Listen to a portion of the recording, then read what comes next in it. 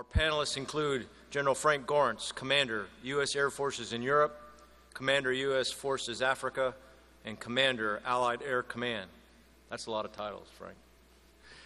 General Lori Robinson, Commander, Pacific Air Forces, Air Component Commander, U.S. Pacific Command, and Ms. Heidi Grant, Deputy Undersecretary of the Air Force for International Affairs. Each will make a short presentation, and then we'll open up for questions. I direct you toward your cards on your chairs. Please fill your questions out and move them to the aisle, and they'll get up here. Over to you. Thanks, Mark. Really appreciate this opportunity. On behalf of General Gorenc and General Robinson and I, it's a real honor for the three of us to be up here. It's the first time we've done this panel to have a regional focus of what we're doing out there with austere budgets. And thanks to all of you for your interest in coming to the last session of the evening. It really means a lot to us to have this huge turnout. So thanks for being here. So let me go ahead and get started. You know, the one thing, if you can walk away, what you need to know is that the global challenges that we face today require even stronger global partnerships. If any of you sat in to hear General Robinson yesterday, you know, the song that she had out there, that we've just got to be friends. That's what this is all about. And with shrinking budgets, natural disasters, asymmetric threats, a resurgent Russia, and assertive China, these are just some of those many challenges our nation is currently facing. And the only way we can successfully take on these daunting challenges is by building upon our global partnerships. So these partnerships are necessary in part because today's Air Force, we're stretched. You heard the Chief talk about it just a little while ago. We're stretched more than ever before. For more than 24 years, we've been in continuous combat, as he quoted. And our aircraft fleet, it's the oldest it's ever been, and we continuously face unpredictable budgets, rising costs, and constrained resources. So delivering global vigilance, global power, global reach, it requires global partnerships. And it requires us to, as these challenges are growing bigger, it's going to require us to do things a little bit smarter. So I propose to you that we need to look at the cooperation with our foreign partners and how we can best achieve that. And we can't wait into the middle of the next disaster or the next conflict to figure out how we can work together and improve our tactics, procedures, our equipment. The time to do that is now. We need to take lessons learned from current ongoing operations, contingency operations, from current disaster response. Take those lessons learned and try and incorporate them. Find where did we see risks in those operations and how can we collectively improve together. So we've been engaged in the security cooperation business for a long time, but it's more important now than it's ever been. So I want to walk you through why it's important, how we're engaging today, and what we can do to be better together in the future. So let me start with why. Our nation has a long history of building alliances with many of our deepest partnerships, dating back to World War I and World War II. Many airmen in this room have seen firsthand the depth of our relationship with these old allies like the UK, Australia, New Zealand. But even more impressive is the fact that some of our oldest and strongest alliances are with partners who were adversaries in previous conflicts. Take our strong relationship with the Japanese Air Self-Defense Force, whose Air Chief, General Saito, is here with us today, along with his counterparts from other Asia-Pacific nations. This relationship, it was fostered by a post-war dedication to bilateral security cooperation that continues on today.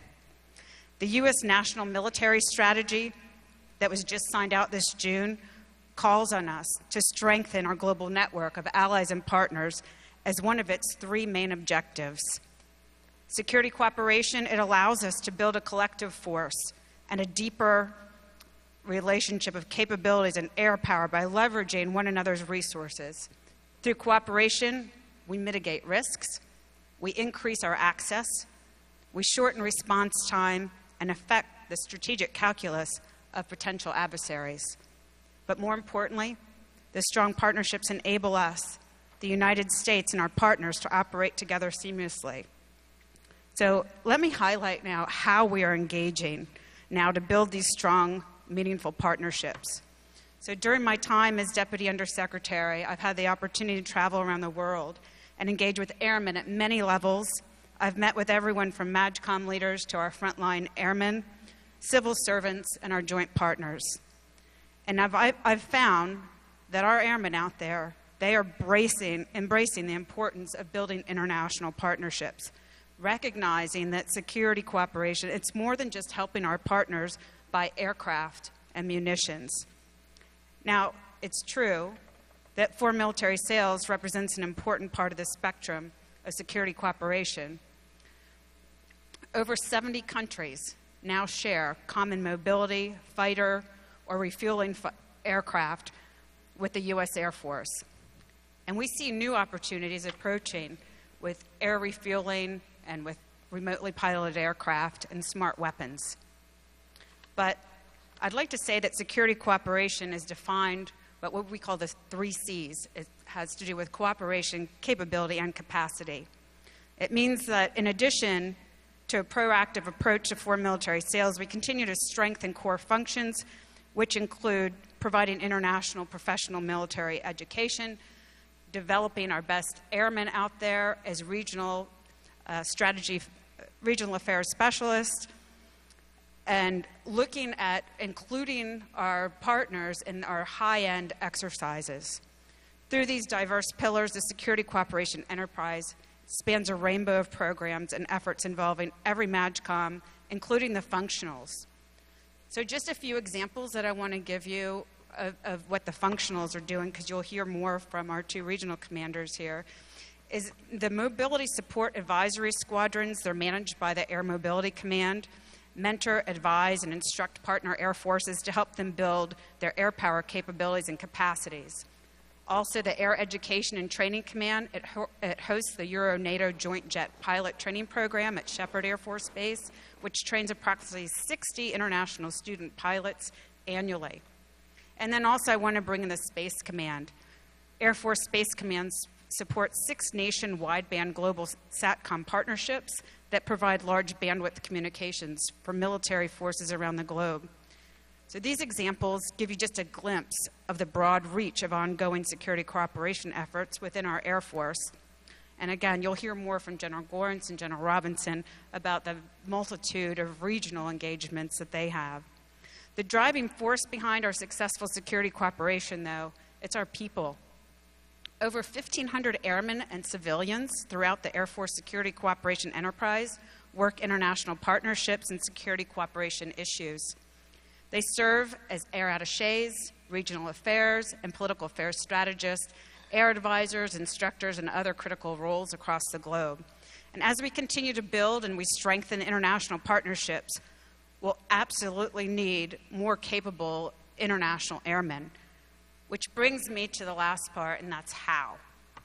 All airmen, whether you're a maintainer or a pilot, junior enlisted or a commander, must embrace a commitment to security cooperation. We need everyone to be an international airman. I challenge you to include regional affairs and cultural studies as part of your continuing education.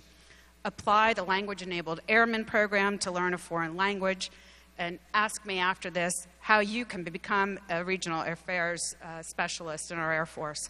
Arm yourself with the right skills and knowledge, and you'll enable stronger partnerships and a more stable future for the U.S. and our allies. For our industry partners here in the audience, continue your collaboration with us to ensure you are the best poised to help our allies and friends around the world obtain the right aircraft and equipment to meet their needs as well as ours here in the U.S.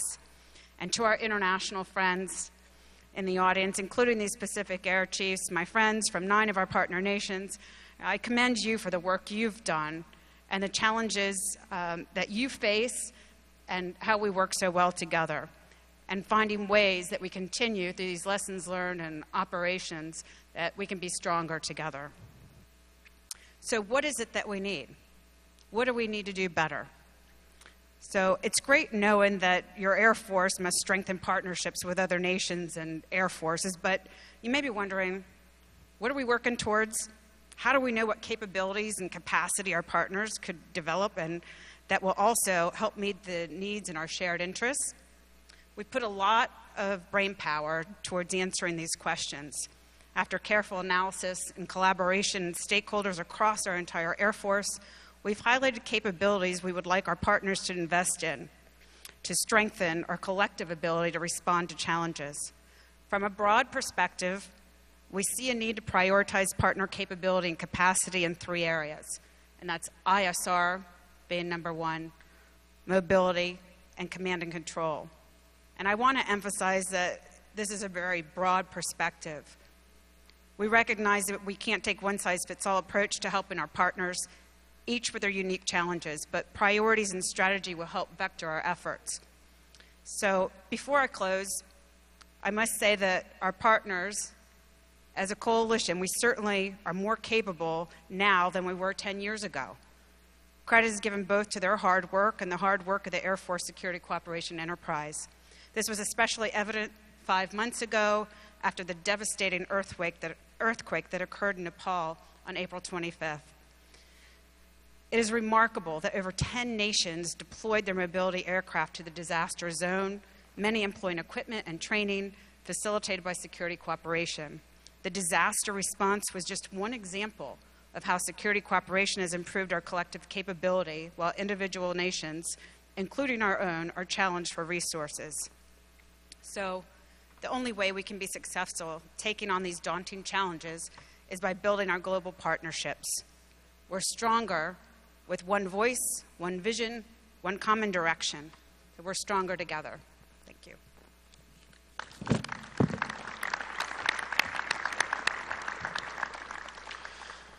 I'm going to talk to some slides just to kind of hopefully inspire some questions and kind of let you know how we're set up and what our responsibilities are, and hopefully that'll inspire some questions from you.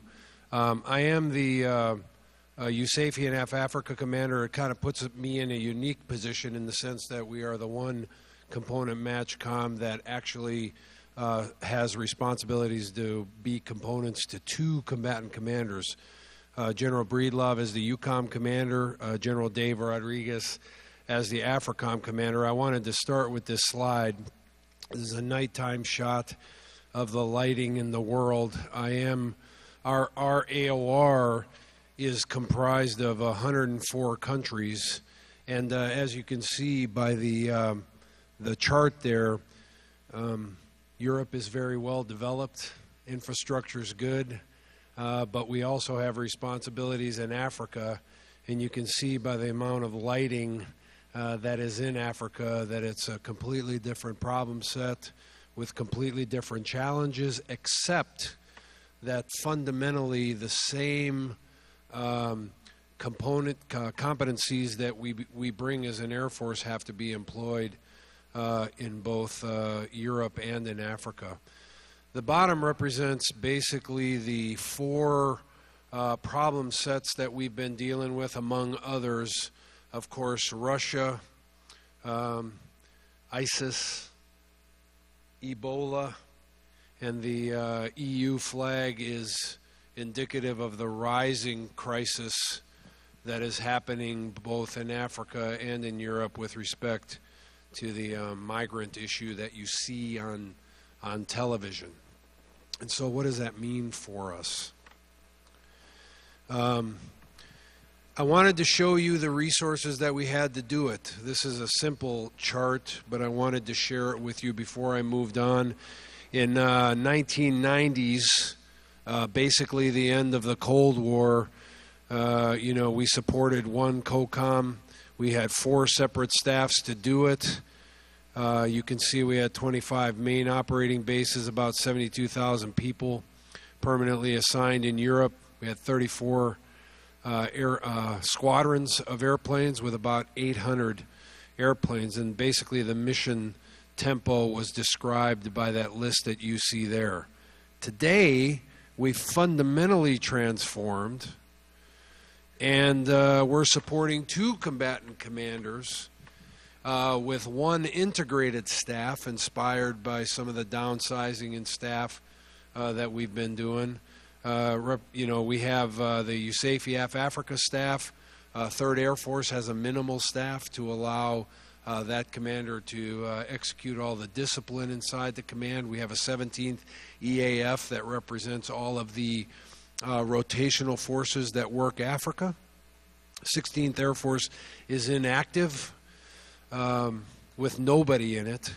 And then our forces, you can see there, fundamentally I describe it as, since the end of the Cold War, we have taken a 75% reduction, except for personnel, for the missions in Europe and in Africa. And the mission tempo you can see there, and the focus you can see there, but we can talk about that if you have any questions. But by the way, these numbers with percentages does not include the reductions that are happening as a result of the European infrastructure consolidation effort that recently just got completed and that we're in the process of implementing. Next slide. So here's what we're doing in all of those areas. For Africa Command, our focus is ISR, building partnership capacity, mobility, and a new normal mission that basically defines requirements from the AFRICOM commanders with respect to the relationship with embassies. For European Command, we are executing the European Reassurance Initiative. Of course, we're doing building partnership capacity efforts. We're working indications and warnings that would support both primarily the emerging mission of theater ballistic missile defense. And then, of course, we're full contributors to Atlantic Resolve and the TSP, theater security packages, that after Putin invaded Crimea and the Ukraine, we were able to prioritize high enough to get first a squadron of A-10s for our use for 6 months, a squadron of F-15s for our use for 6 months, and this, at the end of this month, we'll integrate another TSP of A-10s for 6 months. I also have responsibilities for NATO, and the arrow in the upward direction describes our contribution with that permanently assigned force in Europe with respect to the air policing effort that we do. It's a NATO mission. The emerging ballistic missile defense mission on the alliance side. And then, of course, the VJTF is an acronym for the Very High Readiness Joint Task Force, which is an adaptation effort inside of the Readiness Action Plan that was put out by the Wales Summit communique, and we're implementing that. I'd be happy to answer any questions. And then, of course, as a MATCHCOM, I also have OT&E responsibilities to Headquarters Air Force for those airmen that are permanently assigned to the European theater. Africa does not have any permanently assigned force, so that is all done in a rotational way. And the European infrastructure consolidation effort is also is what we support for the Headquarters Air Force. But, next slide. We also do many things for other commands, those four in particular, and you'll see the bubbles that pop up around those missions. But throughout Europe, throughout Africa, we basically, BOS is base operating support, AE is AEAR is aeromedical evacuation, C2 components for all of Transcom in particular in the lower left-hand corner. We do things for strategic command, weapon storage, base operating support, C2 elements. On the CENTCOM side, we are full participants with our permanently assigned forces to the AEF. Of course, we do ISR and OIR and ISIS efforts, particularly with respect to the stand-up of Incirlik to support that effort. And then, of course, in the upper right-hand corner is SOCOM and all of the things that we do with them. You know what the acronyms are. PR is Personnel Recovery. So that's what we do with the force that we have in the theater.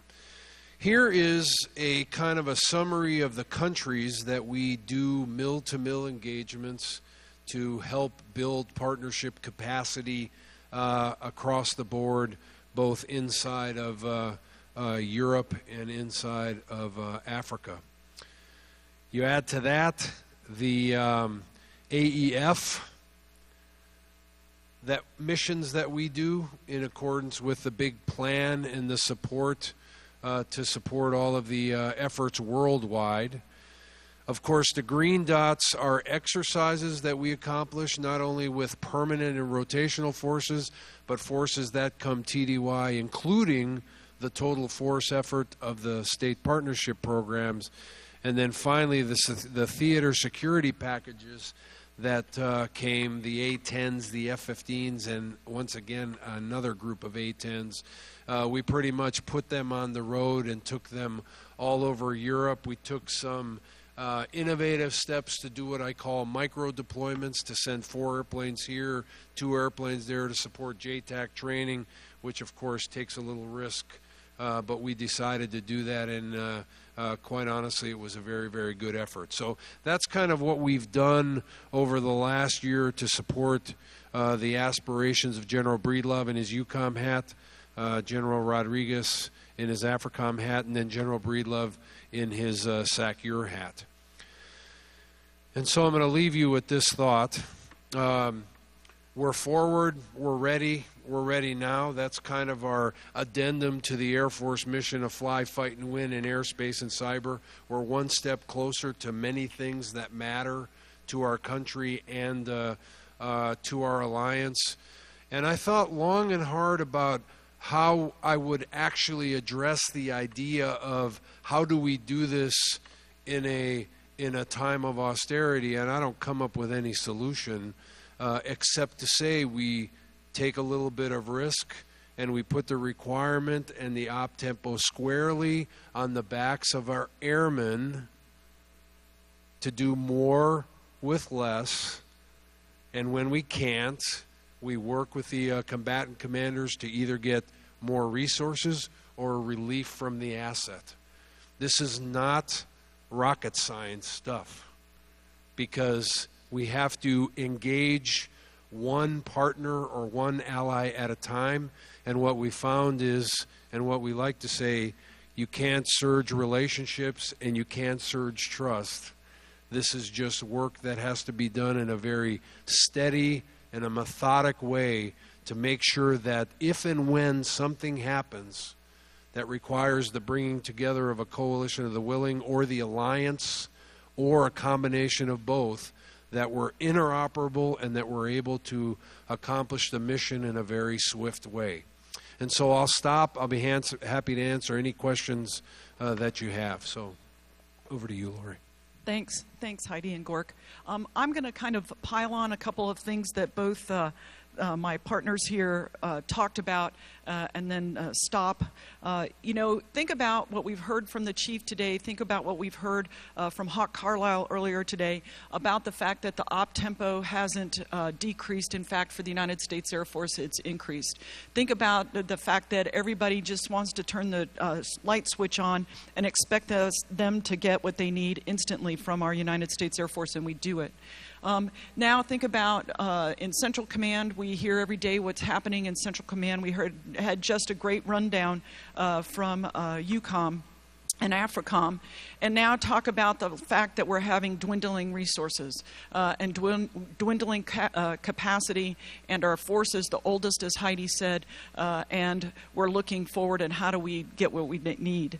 I sit back and I look at the theater that I have the responsibility for, over 52% of the globe, worried about North Korea, worried about a rising China as they build capacity and capability in their military military, worried about China as they continue with their, and over time have reclamated over 3,000 acres of land in the South China Sea and put down a 10,000-foot runway.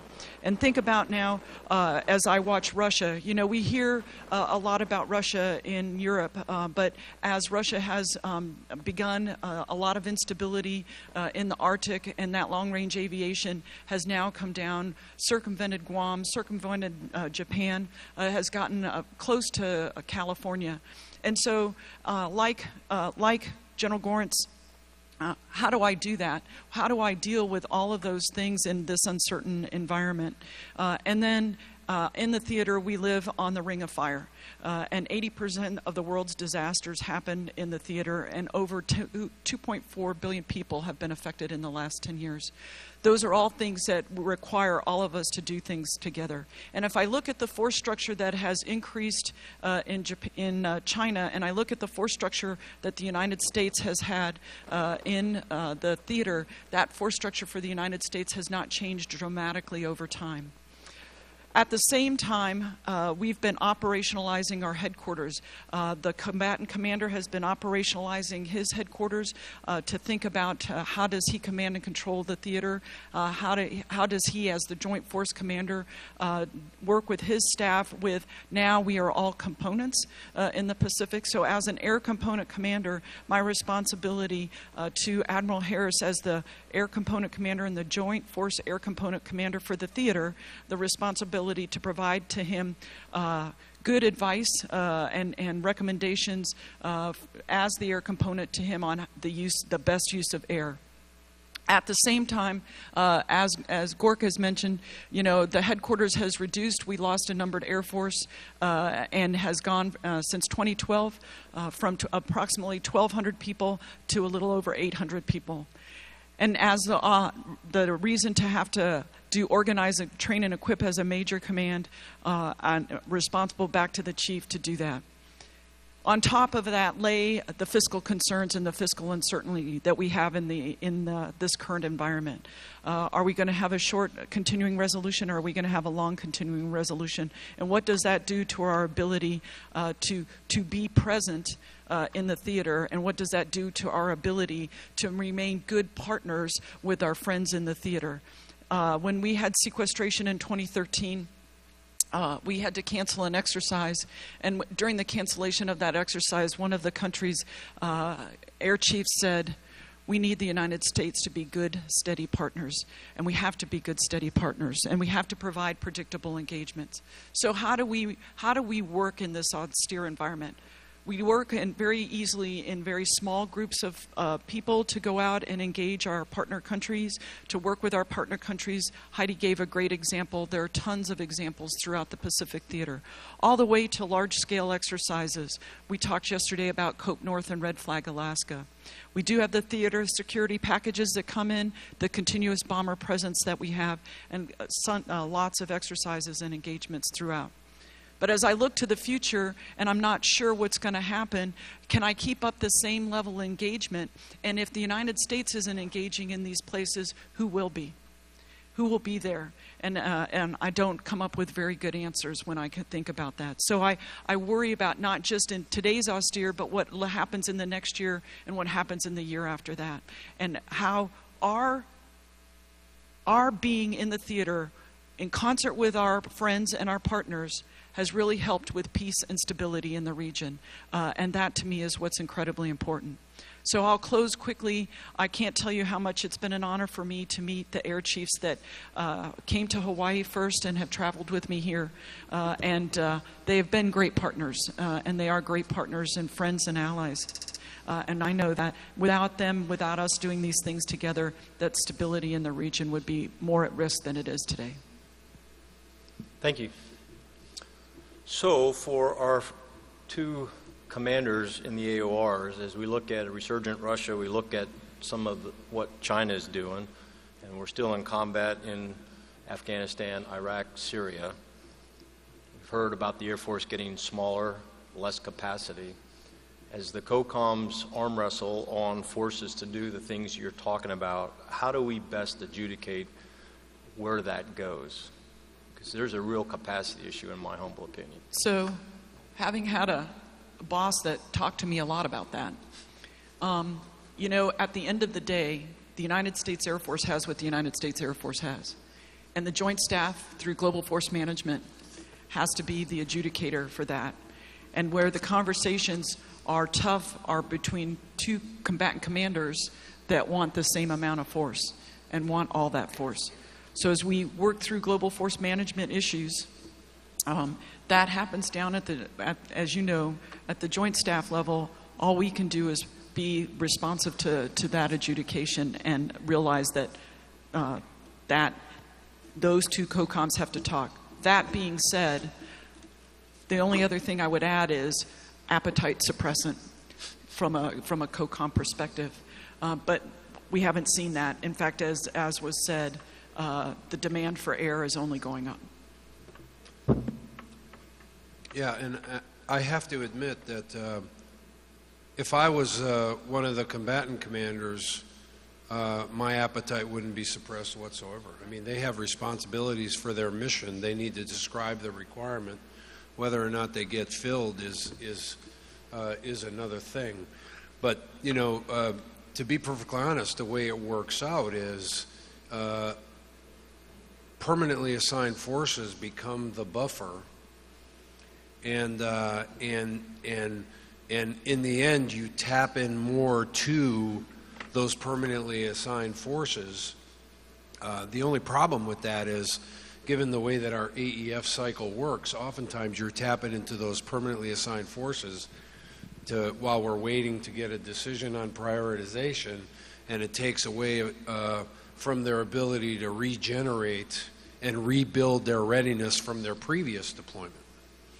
And so I'm very cognizant of that, and I'm very clear with my concerns on the ability to make sure that when a unit is back trying to regain full spectrum readiness, that we don't tap into them while we're waiting for prioritization. But I feel for the combatant commanders, because there's a lot of stuff, you know, that are going on, I know in my theater, everywhere. And for me, just to let you know, the NATO alliance is certainly looking to the east at threats. They're certainly looking to the south at threats. Now they're looking to the north at threats. You know, the only thing that's uncovered is from the west, unless you believe Ireland is a threat. So. Well, that was directed to the regional commanders, if I can take a shot at it too. So, you know, if there's a conflict or our assets are moved to the Pacific theater, these are the type of conversations that we're having with the European partners or all of our partners, that if that were to happen, we're having that honest discussion, say, how are you going to step up?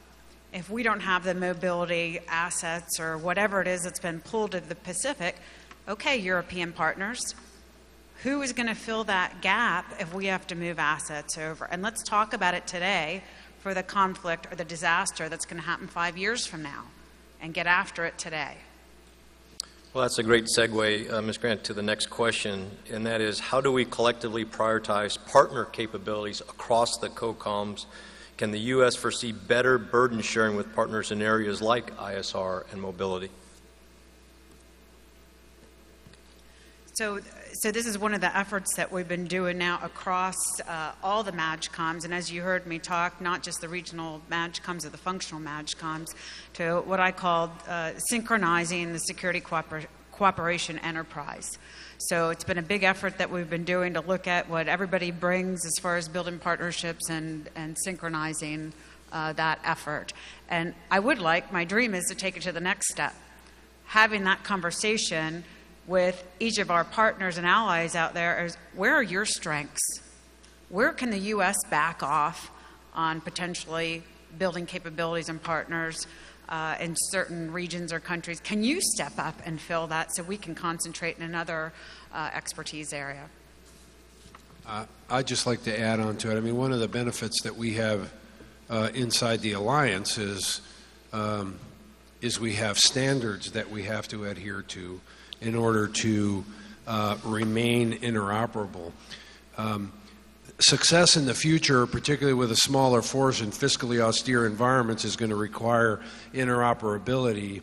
Most of the time, that interoperability involves the ability to move information machine to machine in a multi-classification kind of environment. So again, this is one of these things that have to be worked day to day. Inside the alliance, there's a structure to do that. But I think that all coalition partners, when we talk about equipment compatibility, work on the things that aren't so obvious, and that's the way databases are set up, the way that we are able to move information machine to machine to make the most of the equipment that we have, particularly as we're getting smaller. So that kind of attention to detail in the bilateral relationship is certainly important, and in coalitions of the willing will be important if you want to stand up and operate day one after you get together. So, General Gorenc, question is physical presence in Africa important? Why? And will that physical presence grow, and how? Sorry, I missed that. Is physical presence required? Yeah. Is physical presence in Africa important, and why? And will that physical presence grow, and how? The answer is yes. You know, I mean, I think it's important to recognize that while many of the countries in Africa are not high-end necessarily.